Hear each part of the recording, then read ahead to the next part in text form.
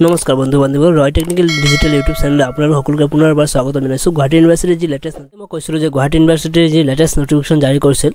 TDC third semester ऊपर जी CBS non CBS तो मैं जगले এটা ভিডিও আপলোড কৰিছিলো সেই ভিডিওটো আপলোড কৰাৰ পাছত মই কৈছিলো যে ভিতংকৈ স্পেশালি থাৰ্ড সেমিস্টাৰৰ কাৰণে মই এটা নতুন ভিডিও লৈ আহিম ভিতংকৈ তো আজিৰ ভিডিওটো লৈ আহিছো তো সকলোৱে চাব বুলি আশা কৰিলো स्किप नकर हेखलो सक तो प्रथमत लाइन কৈছে ডিসি নোটিফিকেশন যে জারি কৰিছে তাৰ নোটিফিকেশনটোৰ বিষয়ে অলপ কৈলো হৈছে ইয়াত কৈছে ৰেসপেক্ট প্ৰ্যাকটিক্যাল এক্সামিনেশন হ'ব বুলি ইয়াত কোৱা হৈছে সিবিএস দিয়া আছে এক নম্বৰ দিয়া আছে প্ৰ্যাকটিক্যাল examinations will be conduct through virtual mode only এক নম্বৰত কোৱা হৈছে গুৰুত্বপূৰ্ণ কথা ইয়াত কোৱা হৈছে কেৱল আৰু কেৱল মাত্ৰ কি মাধ্যমত লোৱা হ'ব আমাৰ ভাৰ্চুয়াল মোড অনলাইন মাধ্যমেৰে লোৱা হ'ব মানে ভাৰ্চুয়াল মোড আমাৰ ভিডিও কনফাৰেন্সত বা কিবাকে ইয়াত কৰা হ'ব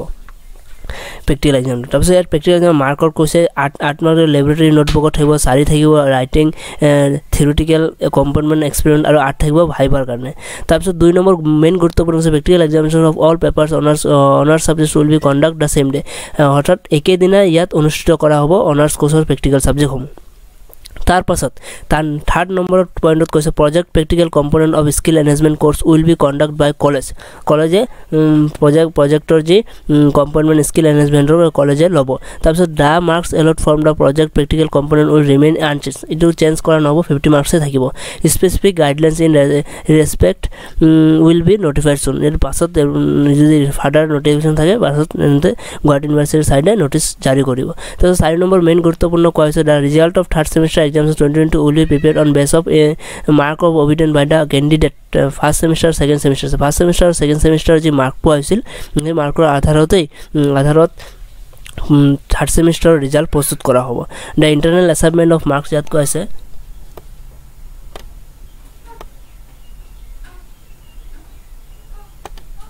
यात কৈছে the internal assignment of marks third semesters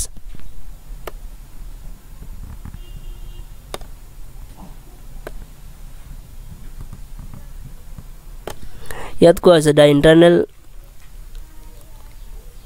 internal assignment marks of third semester's course and assignments to be done in third semester's course total 30 marks from first semester per 30 marks लो होगा तो second semester पर 20 marks internal assignment और third semester 50 marks total मिला 100 marks होइसे तो 15% हमार first semester second semester total तार पाছত next কৈছে the students of practical exam যাৰ practical আছে তেখেতসকলে দুটা পেপাৰ ইয়াৰ assignment এটা প্ৰস্তুত কৰিব লাগিব 30 marks দুটা assignment papers প্ৰস্তুত কৰি সাবমিট কৰিব remaining 20% will be allowed from practical exams practical examination পৰা 20% যি নম্বৰ এটো কালেক্ট কৰা হ'ব students of non practical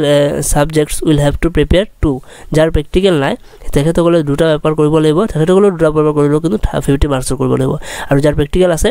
তেখেতসকলে কৰিব লাগিব 30 marksৰ দুটা असाइनमेंट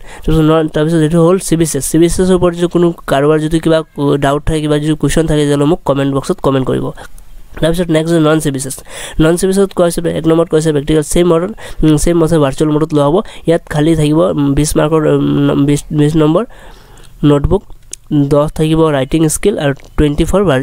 ভাইভা और অরেল এক্সামিনেশন তারপর 2 নম্বর দা result of third semester area exam সেটা নন সিবিএস যেহেতু নন সিবিএস হলে আমি গম পাও কি এরিয়ার বেস তো এরিয়ার base 2022 will be prepared on the basis of অবিটেন কি ধরে করা হবে আছে ফার্স্ট সেমিস্টার সেকেন্ড সেম বড় first semester second semester internal assignment উপরে করা হবে ইন্টারনাল অ্যাসাইনমেন্ট মার্কস থার্ড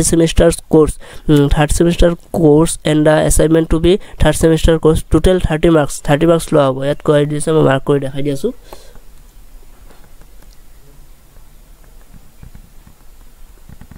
यार को total 30 marks for first semester per 30 mark लो होबो सेकंड सेमेस्टर पर 20 मार्क তাৰপিছত थर्ड सेमेस्टर पर लो होबो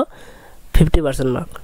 ठीक আছে তো students will have to prepare to assignment 50% mark two corresponding area সাবজেক্টৰ ওপৰত দুটা অ্যাসাইনমেন্ট পেপাৰ কৰিব লাগিব 50% মাৰ্কসৰ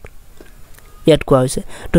এইটো আছিল নোটিফিকেশনটো তো যাৰ কাৰণে মই কৈছিলো বিতংক ভিডিও বনাম তো ইয়াৰ ওপৰতো যদি কাৰোবাৰ যদি ডাউট থাকে কিবা কোৱেশ্চন থাকে নবুজা থাকে তেতিয়ালে মোক নিশ্চয়কৈ কমেন্ট কৰিব আৰু ইয়াত এটা কথা কৈ দিব লৈছো আমি অ্যাসাইনমেন্ট দুটা প্ৰস্তুত কৰিবই লাগিব ইয়াত কৈ দিছে স্ট্ৰিক্টলি তো ভিডিওটো ইমানে আছিল ভিডিওটো ভাল পালে প্লিজ লাইক কৰিব শেয়াৰ কৰিব কমেন্ট কৰিব আৰু তেনেকুৱা ধৰণৰ নতুন ভিডিও পাবলৈ মোৰ চেনেলটো নিশ্চয়কৈ সাবস্ক্ৰাইব কৰিব আৰু যিসকলে সাবস্ক্ৰাইব কৰিছে অশেষ ধন্যবাদ।